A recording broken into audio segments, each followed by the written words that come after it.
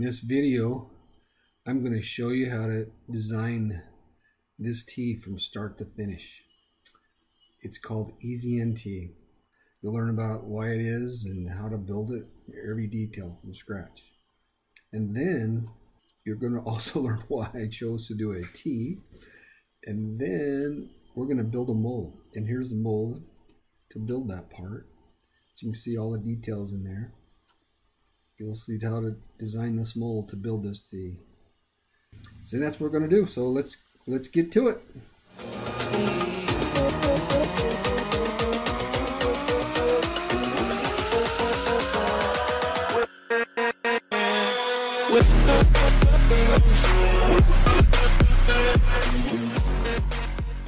Okay, I thought it best. It seems like, at least from my experience, most people get stuck when they're trying to design a part because they can't actually make the part. In my also experience, I've noticed that people don't take the time to learn a good CAD package, or they spend their time on the internet trying to find copies of stuff. But so I thought I'll spend the time and draw a part, and hopefully I've already done 2 parts for this video to make basically a simple part and a little more complex part, and show you how to make tools for each one. And I'll do my best to do that in the simplest way as possible. So on this particular one, I'm going to make a golf tee. My boys all are golf freaks, and I love to play golf too, but I'm horrible at it. But anyway, so I'm going to make a tee similar to one of these, which is my favorite, and mostly because I don't know, I just like them. And they don't break, so I usually have one tee that lasts me for months, and I don't have to worry about tees. Now, one of my sons, he thinks he's special. He likes wood tees, but anyway, my other sons like them. So I thought I'd show you that, and that'd be a pretty simple part to not only design but also make a tool, and so you can learn the principles of how to do those. So we'll begin by starting how to make a tool for this tee. So I'm going to go and create a part. So now in this case, it's only a single part, so there's no assembly involved. The second video, which actually I've already done the video, I do in that video a part that requires assembly. So it's an assembly of 3 parts, and so it teaches how to work in the assembly environment, which is really a must if you're going to do some serious designs in any kind of CAD package. All right, so here we go.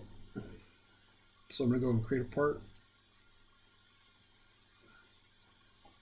a new part, and again, I like doing my designs in metric if I can, just because I don't know, I just like to do it that way.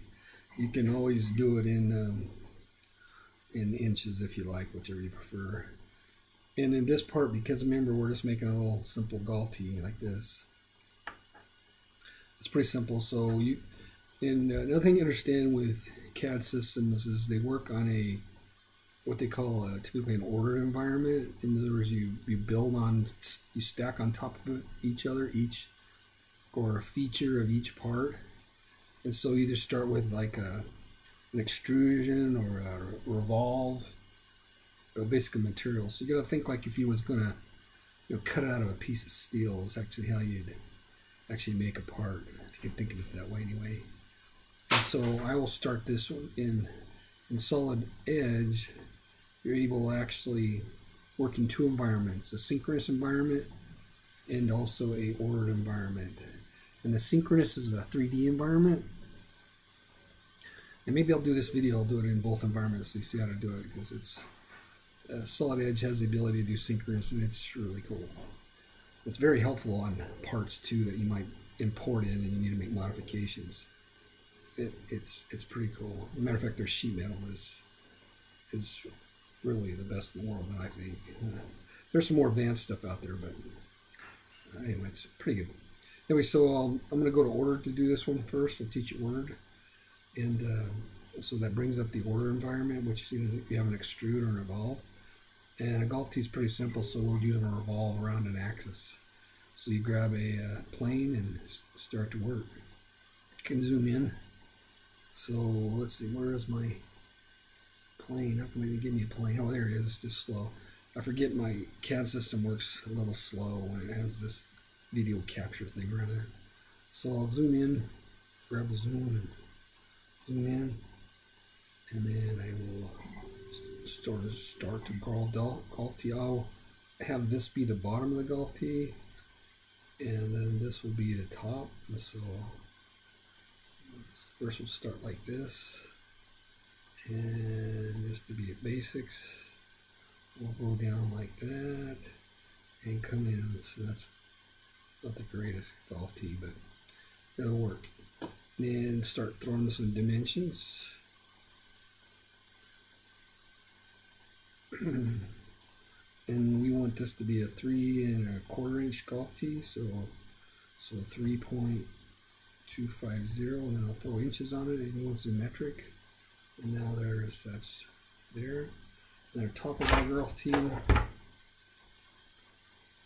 I'm just measuring these here with my calipers. So the top of it is, we'll call it 19.7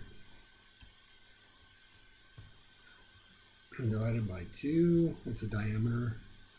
All right, and then our barrel looks like about 5.5.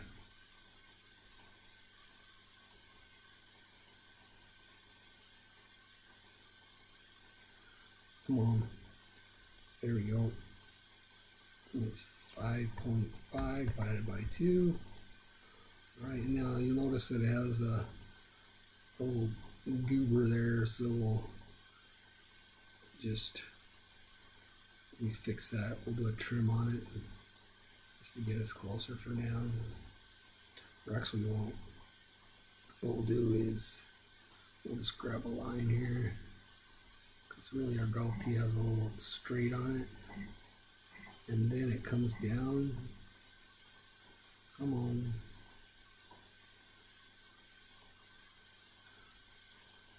There we go. And so there's like some messy lines. You want to learn your trims. There's a trim, so we'll just trim that. So we'll come up here, and we'll trim that one out of there. All right. And it's still not quite right, because it's really got.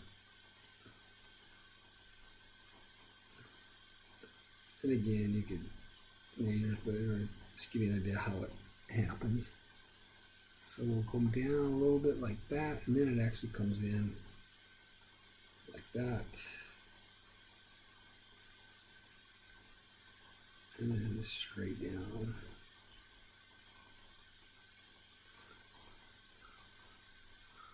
Now, so there's our, it'll look like a golf tee now. Now typically this point looks like the point is about 10 millimeters. So, and again, just getting dimensions off whatever you're trying to do, or making them up. So it's 10 millimeters.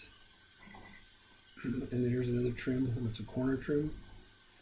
You can do it like that, or want to do that, or you can do it like this. You can sweep it like that and do it like that. So there's different ways you can do it. 10. All right. And then we're going to make this would make it straight. So command to make that straight. So there it's straight. And really in real life it's not straight, so we'll fix that later. But we'll get our basics of a golf. And this is 5.5 by 2. Oops, didn't like that. 5.5 divided by 2. Okay, so there's our basic golf tee, and it looks like we need this dimension. So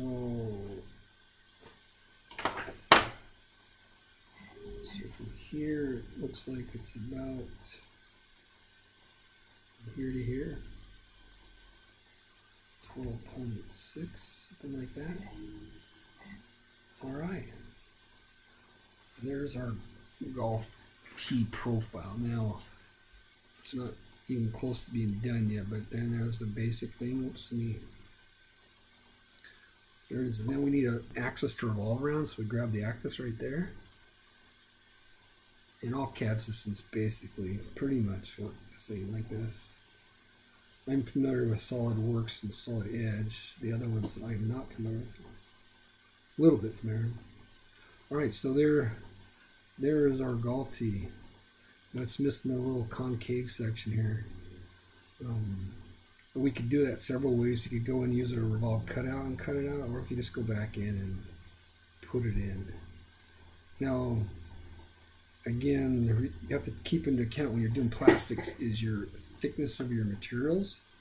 So the barrel is going to be thick, and then typically you could probably work with like a, let's say if we're running this out of, I think we'll run this out of high density polypropylene, a copolymer, a no break they call it, and so that way it won't break once it gets whacked or with temperature. So let's do an offset of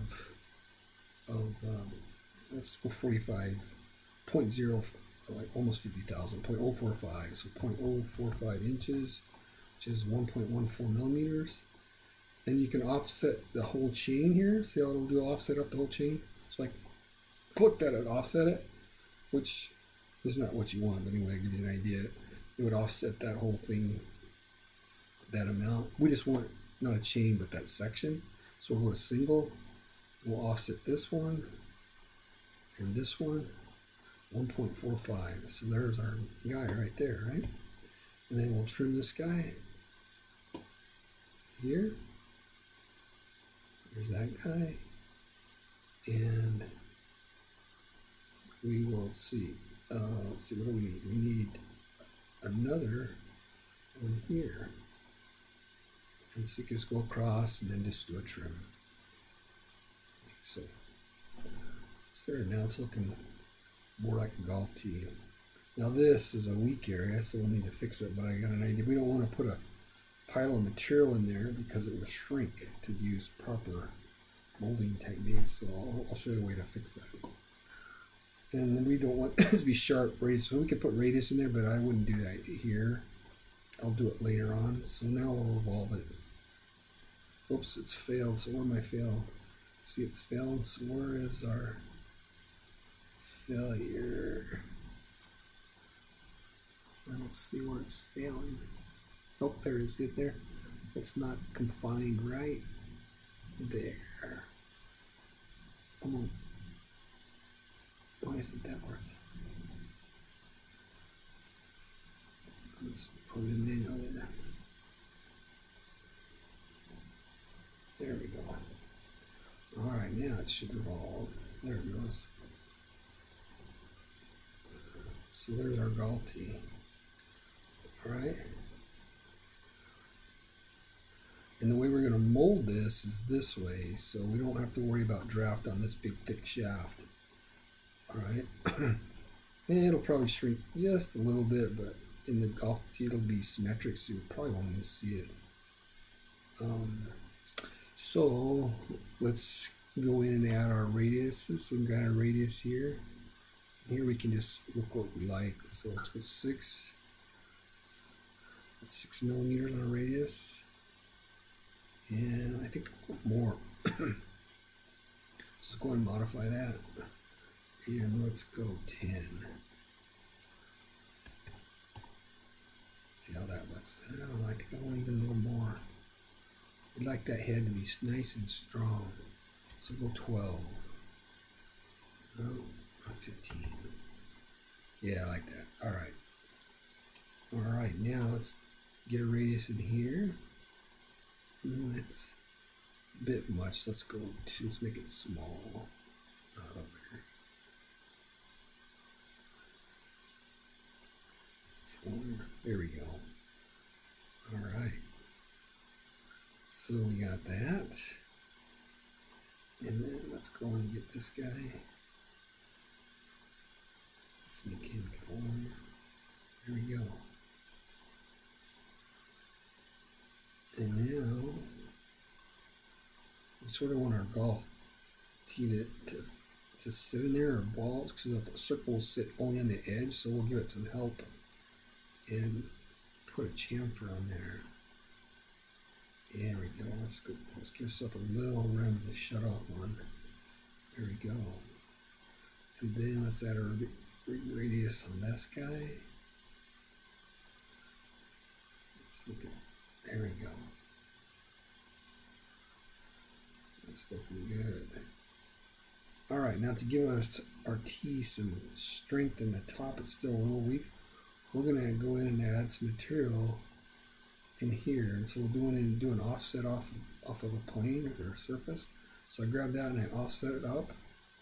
And let's go something around the order of, I don't know, probably, let's say 4 millimeters. Let's see what that looks like.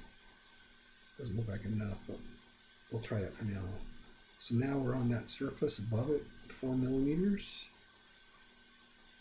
And we're going to add a rib in there.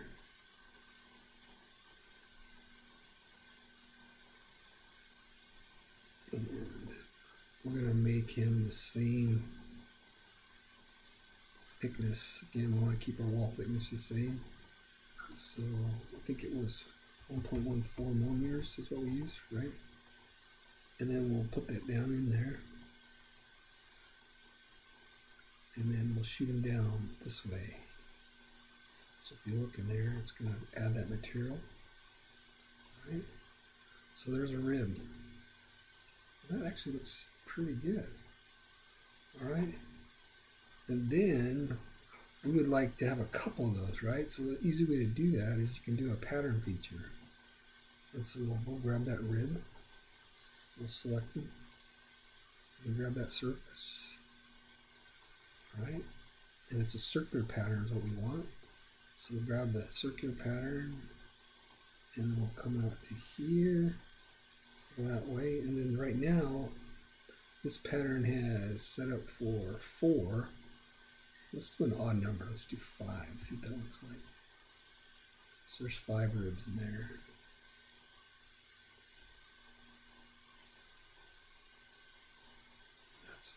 And that would be pretty strong, but I think that's a little overkill. But that being said, we need draft in there to get that out of there. So let's go in before our pattern. We'll go back here and we'll stop our ordered pair, and we'll get rid of our thing, and we'll add some draft in this. And we're doing a shut off, so the more draft the better. Let's see what, whoops, not that one. We want that one, let's do 3 degrees. Let's see what that does to us. Yeah, that's pretty good. Right. Now we have to remember, again, to flow into that little area. Pretty difficult based on our material.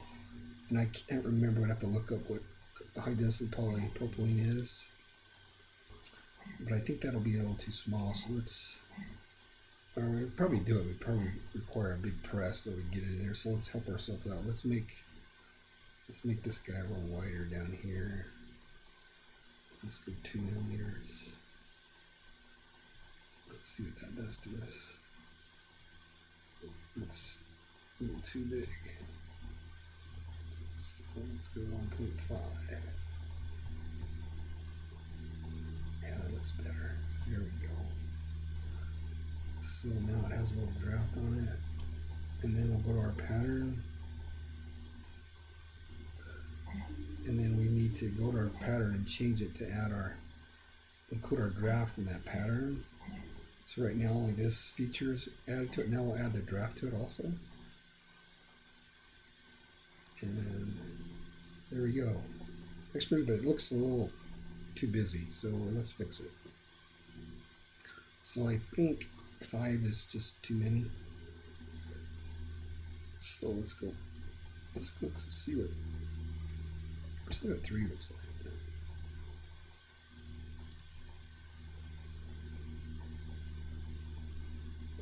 There we go.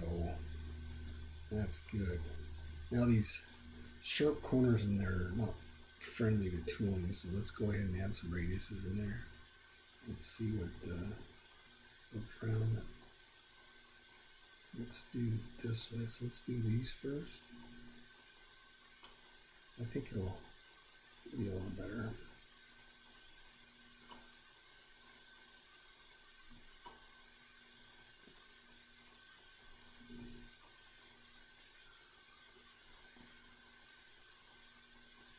There we go.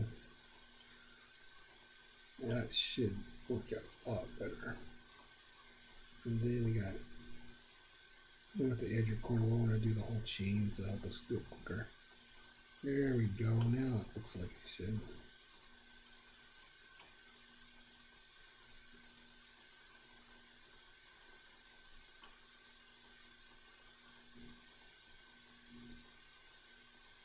There, that's a lot better. So that means the end mill can get in there nice and neat. Alright, now the next one, let's add some radius here just so we get these looking good.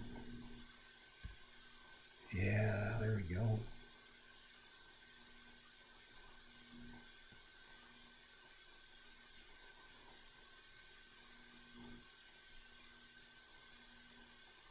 So now we got us a nice looking. And just to make it even cooler looking, let's go down into a small radius and let's clean up these guys.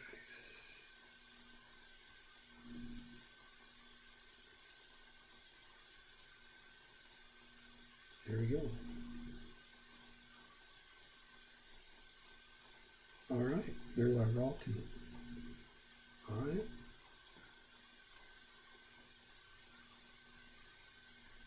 We could even, to make it sort of cool, we could even add some, I was trying to think, but it makes our tooling a little more difficult. We could go ahead and cut through there. And so we won't do it. I don't think we need. We'll just leave it that way for now. But there's our golf team. And we can make it a nice cool color. Let's go and make it so we have a, let's see, what color do we want? Let's make it orange. That's a little hard to see. My favorite for looking good, to easy to see on the eyes, is khaki. I love drawing parts in khaki. You can see all the details. Alright, there's our golf tee. Now, one thing I hate about my golf tee, so that looks pretty typical. So far we've made a good advancement in our golf tee, like our own special one. But who wants to copy things? So we definitely haven't copied this as our own design. The bottom here is there's no innovation there. It's hard. These I found tees, the size are hard to get in the ground. So let's clean up the bottom here and see if we can't make our golf tee better. And so what I want to do is knife it up, make it easier to put in the ground. So let's Eisenstein has a nice tip on this baby. So at least the easy way it comes to mind for me is to I think we can try a couple different ways. Let's try the easiest way that I can think of right now. So we'll go and then let's put a cut on this surface. So on this plane right here, we're going to work on that plane right there. And let's go in here and put a cut. And let's give ourselves like about that far. And we want to keep some of our tip intact. So like that. And for funsies, we will mirror it. So we'll mirror that across. Whoops. It's kind of nice. So we'll grab our mirror, come in, we'll mirror that across this axis. So then, and then let's put a dimension so we can actually change it as we on the fly to see how it works.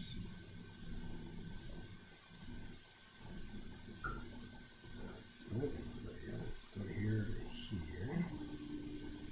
There we go. So there's an angle for us. And we're actually wanting to cut outside of it, not inside of it, right? Let's see if we And then let's go ahead and trim it to clear the end. Let's see what it gives us for.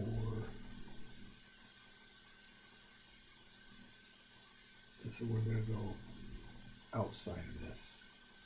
So now our trim is on the outside. Oh, it is on the outside, but it's running. Let's see, is that working? We want to trim both ways. So, darn it. So we need to get rid of our, that's exactly what we want, but we have to correct it so we don't get the top chopped off. So let's grab this, let's leave it open. Alright, so now it doesn't know, so it'll ask us which way. So now we want it outside. There we go, perfect.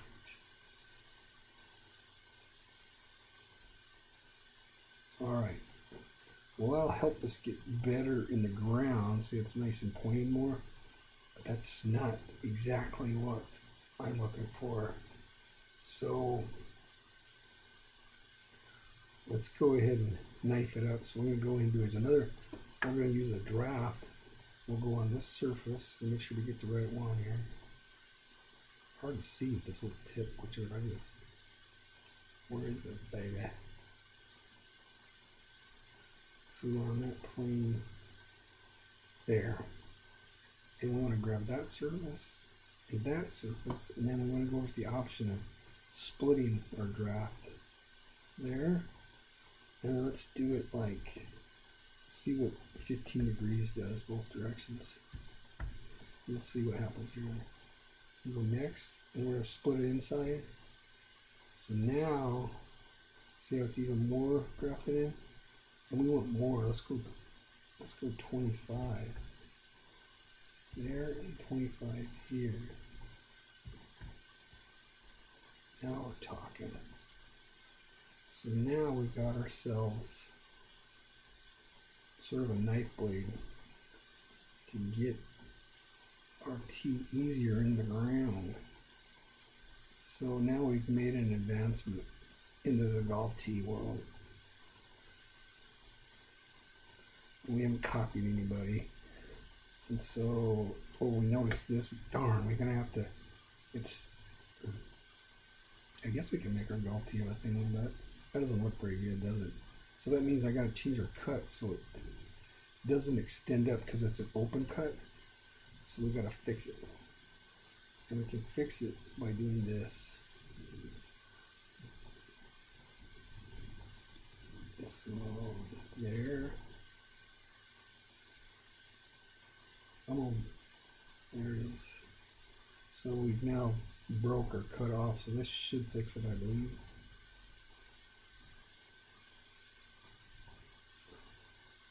Ta-da! There we go. So now we got our golf tee. So that's the design. We completed our golf tee design. Our 3 1/4 inch golf tee. And that's what we're going to make a tool to make that part. And we could radius up these, but this looks cool, so we'll leave them nice and flat like that. And this looks good, so we'll leave it that way. Okay, so now I'm going to teach you how to make a tool to make this part. Alright, so hope that's helpful to you. So I'll stop this video and I'll start the one to make a mold to make this guy. Hello, thanks for watching my part 3 video on how to design a injection molded part. You got to see me use the tools I use, such as Solid Edge on my Surface Pro 7 to design the part. I hope you enjoyed that. Stay tuned for how to actually make the mold with that part, and get some popcorn because it's a long one. So, but you'll learn everything you'll need to know how to make that mold. If you like this kind of thing, hey, please subscribe, and if you have any questions, please post a comment or send me an email. I'll be glad to answer anything you want. Thanks for watching. Bye.